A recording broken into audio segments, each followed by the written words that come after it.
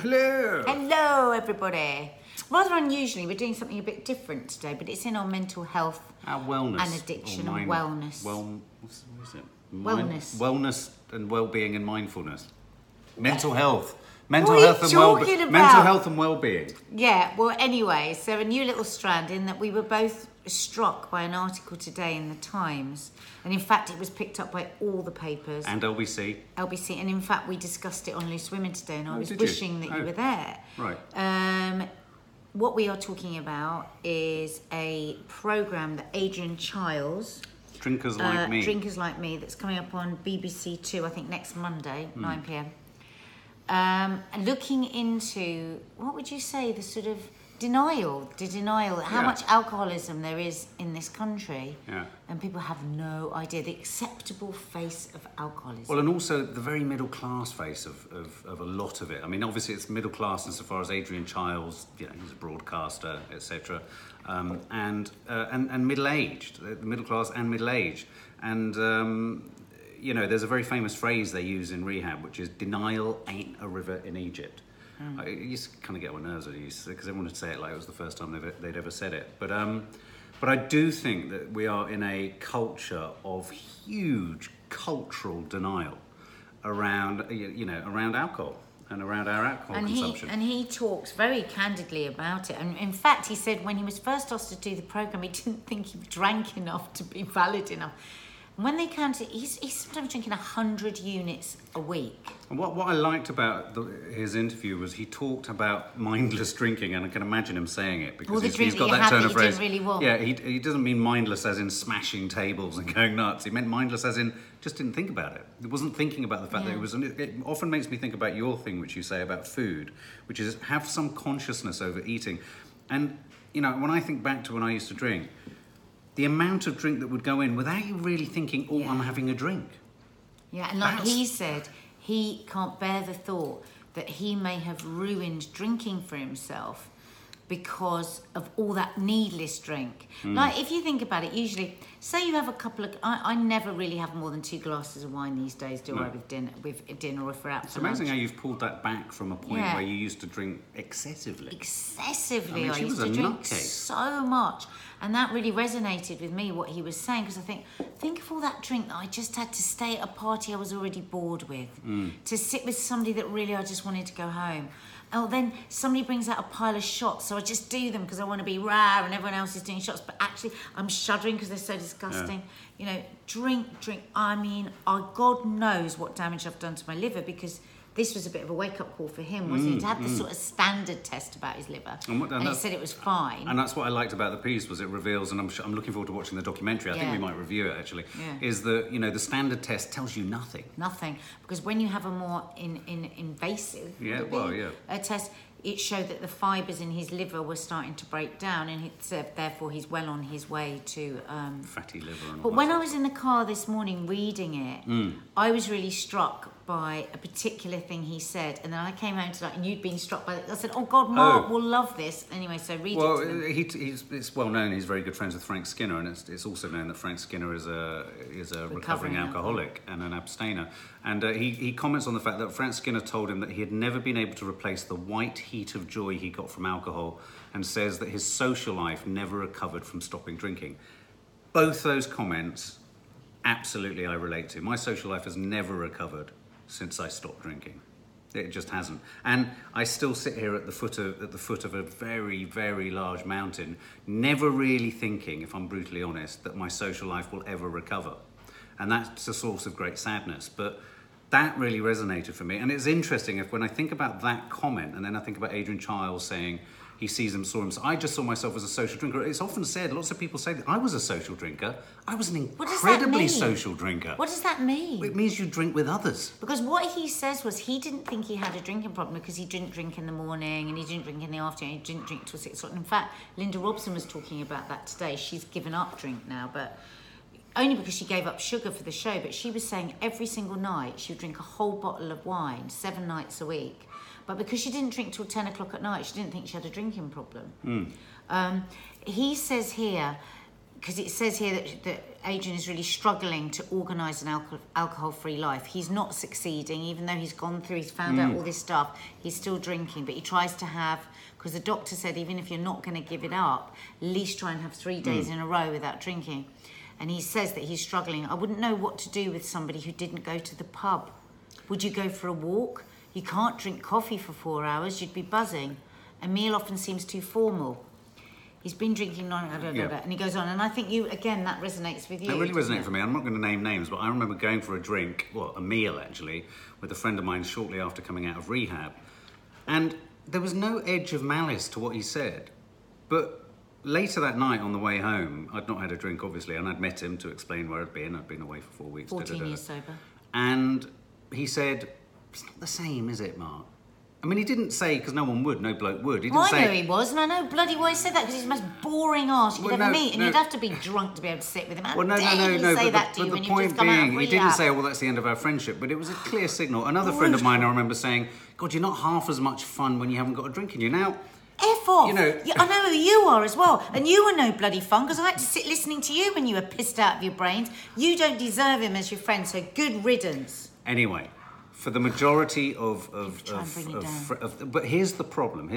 The reason denial isn't a river in Egypt, and the reason I think so many social drinkers are... Ain't just a river in Egypt. You haven't heard it that many times. And the only reason... Sorry, what was I saying just at that point? I completely lost my thread. That's all right. I'm just saying you were saying the reason people find it difficult and say it's not as much fun because it highlights their own drinking. Yeah, precisely. There's a vested interest. There's a vested interest for everyone. I know this isn't dramatic. Everyone in the country has a vested interest to not think that they have a problem or that they drink too much. To admit that you drink too much isn't to say you're an alcoholic. And I've got living proof of that in Nadia. I mean, we often talk about the fact that I don't drink. And just not drinking is one achievement. Okay, and I'm not underplaying it, and I recognise that. But it's one day at a time, and who knows, tomorrow I could just open the fridge and get completely blottoed and everything would fall apart. The much trickier task is maintaining a relationship with alcohol that means you can have a little bit of fun, have a little bit too much fun, but it doesn't overwhelm your life and destroy your life. And I think that the vast majority of people will go through episodes in their life where drinking is more of a problem and less of a problem at different times in their lives due to circumstances. That doesn't actually mean they're an alcoholic. Doesn't mean you're an alcoholic. But I tell you what, one thing I do feel is that usually the people who are most vociferous about, I don't believe alcoholism's even a thing, just handle your drink and da-da-da. They are usually middle-class, chattering types who are just wanting to justify their own drinking behaviour. There is a vested interest in not facing your own drinking. Every doctor says when they ask someone how much are you drinking, they times it by 2 or 3. I mean, the thing is, there is such a thing as responsible drinking, and it doesn't sound sexy, and moderate drinking, it doesn't sound sexy. And I'm so glad now that I have that in my life, because, it is lovely. It is lovely to have a drink. It's great to have a bit of a giggle, But as Adrian says, if you push it too far and you push it to the point where you can never have it again, that is just a hellish place to be, as you know. So, absolutely. Absolutely. Sorry, the What's television's just come on in the background. I was going to say, somebody getting married. Choruses. It sounded like the church bells. Choruses. But the other thing to say as well, in any drinking group, and I would challenge anyone watching this to look at your group of friends when you're next out drinking and work out who in your group do you think drinks more than you. And I would guarantee that for everyone in that group, there's someone else in that group who's got more of a problem with drink, or perhaps drinks a little bit too much more often than the other person. And that is an important barometer for most drinkers to continue drinking, because there's always someone you're never as bad as. And I was one of those people who was always the person invited to every single night of every single event, because Jesus Christ, no one can drink as much as him, and no one can keep going as much as him. So I was forever the barometer of extreme drinking. Excuse me, I'm just turning that off. So, do you know what I mean? Do you find that? Did you find? Do you ever find? I think you can. I think it's really important. I really want to say, because whenever we do anything about drinking, there's always comments with people saying, "Why do I drink when Mark doesn't drink?" But Mark is totally fine with me drinking. I am. She hasn't got my hand in a vice. If he'd ever said to me, listen, you having a drink ever with me around is just hell. Of course I wouldn't drink, but you actually say the opposite, don't you? You say you don't want people to just be changing their whole life to fit in with it. And you can live with somebody that doesn't drink and drink. It is possible. I have no temptation with the actual alcohol.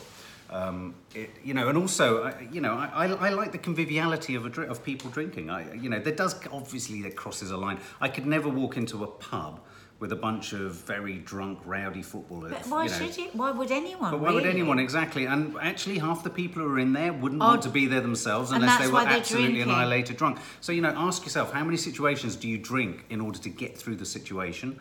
That's another note that I thought was good that you made. Consciousness around drinking. How many social occasions? What that heat of joy that Frank Skinner talks about. That heat of joy is, from everything, from the baptism of a child to the birth of a child to a wedding, everything revolves around alcohol. And, I don't want to be one of those people who doesn't drink on the edge going, oh, that's a really bad thing. I don't think everyone is an alcoholic, but I genuinely think everyone at some point has a problem with their drinking. And it's always worth looking at. Don't you? I'm not one of those people who says everyone's an alcoholic. I do think everyone is addicted to something. I just think everyone has to be mindful. If you... For instance, if you have drunk too much the night before, don't drink the next day. Yeah. I mean, people don't let the liver recover, that's the thing, and the liver is such a precious thing. And I mean, that's certainly what this doctor was saying to him, you've got to have these 3 days on the trot where you don't have one. And he's really struggling with that. There's nothing more toe-curlingly awful than the prospect of having to go somewhere socially as a man with other men, with all of the bravura that goes with drinking. Doesn't have to even be being talked about. Doesn't have to even be being talked about. The first thing that happens with a group of men is who's first round, who's getting the first round in. And in that first round, nothing that's said is said in what that first round denotes and means. And if you come back with a Diet Coke, it's not easy.